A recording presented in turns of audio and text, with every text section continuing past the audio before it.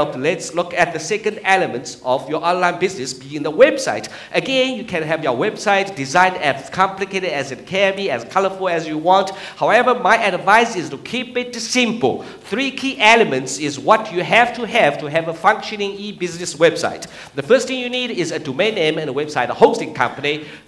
Google.com is a domain name. Yahoo.com is a domain name. They're very cheap. If you are serious about your online business, you have to have your own domain name. GoDaddy is the biggest domain registration service in the world. They used to be the cheapest until I have this, iKids.net. That is my company. That is cheaper than GoDaddy. Thank you. Thank you very much. Thank you. Thank you.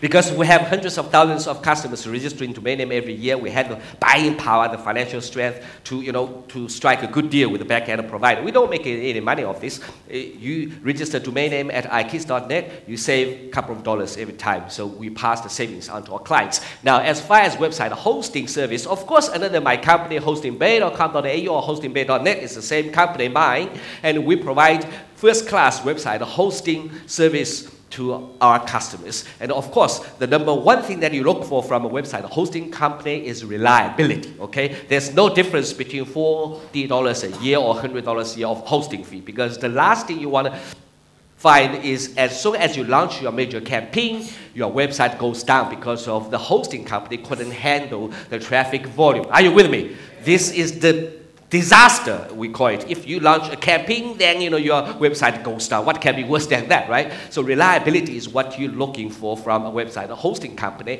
And often people say their uptime is 99.9%, 99.98%.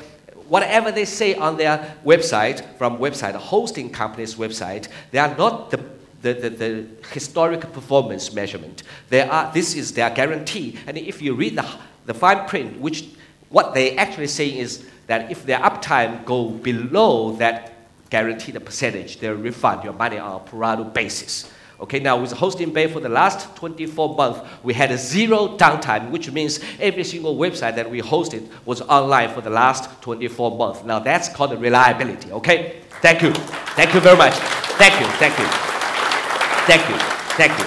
Now, the second element of your website is, of course, sales copy, which is the content of your website. Of course, you can write your own sales copy if you want, or you can use Brett McFall's software, Burpees by Brett, to generate that software, or you can completely outsource it. Outsource it. Let other people write, let some professional copywriter write a sales copy for you. All you have to do is to send them a copy of that ebook, which could be written by a ghostwriter. You see, so far we haven't done anything yet, have we? Apart from doing some market research, And the last thing you need is a way of accepting payment online from your website. PayPal is a good place to go, and the ClickBank as well. I used to be the top seller at ClickBank for quite a few years, but later I left them. Why? Because every time they charge you $1 plus 7.5%. Now, in the beginning of your business, that is perfectly okay to use them, because if you don't make sales, they don't charge you. If you make sales, then they charge you. But when my business went over $50,000 a month, I looked at it. It was quite a lot of money for them to take away from my business, so I decided to start my own merchant account